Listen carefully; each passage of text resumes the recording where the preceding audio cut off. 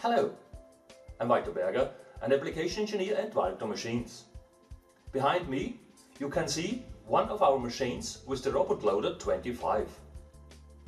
The robot loader 25 can load HSK workpieces weighing up to 20 kg and up to 320 mm in diameter.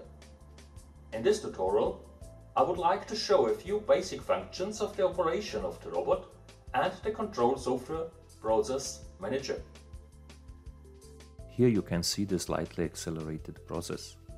The robot takes a workpiece from the pallet, moves it into the machine and chucks it.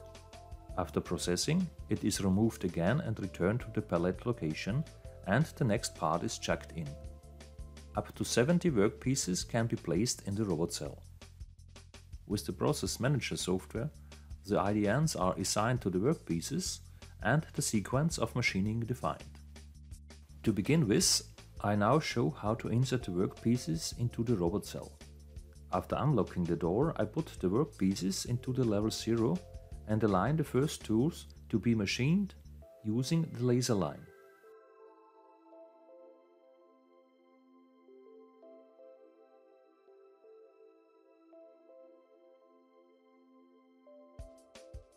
Then the door is closed. A sensor mounted on the gripper checks the occupancy of the lock and displays the occupied positions in the Process Manager.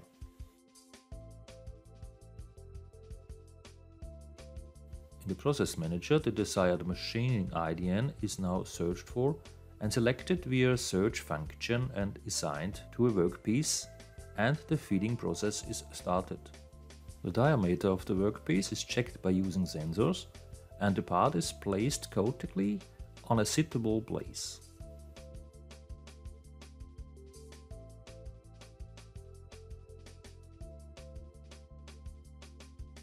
On the main page of the Process Manager you can see the current process and the different processing stages in color. The occupancy of the feeding pallet is determined and the detected parts are displayed.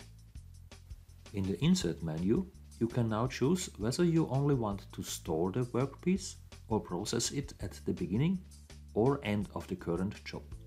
The IDN is selected using the search function and assigned to a workpiece, and the intersection process is completed. While the robot and the machine are working, the other parts can be defined.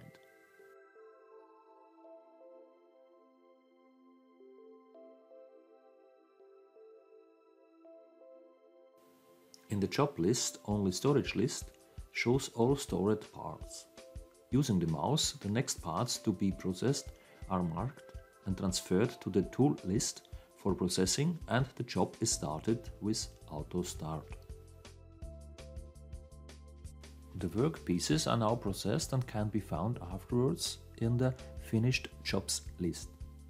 The workpieces can also be found in the tool list and are marked green there. The list can be filtered according to various criteria using the searching function. For example, according to processing status. All shows all tools, none only stored, row all tools in job list but still unprocessed, processing, workpiece is currently in progress, and OK are finished tools. Furthermore, it is possible to filter by the pallet level, the name or the tag, in order to query the status of a specific workpiece or group.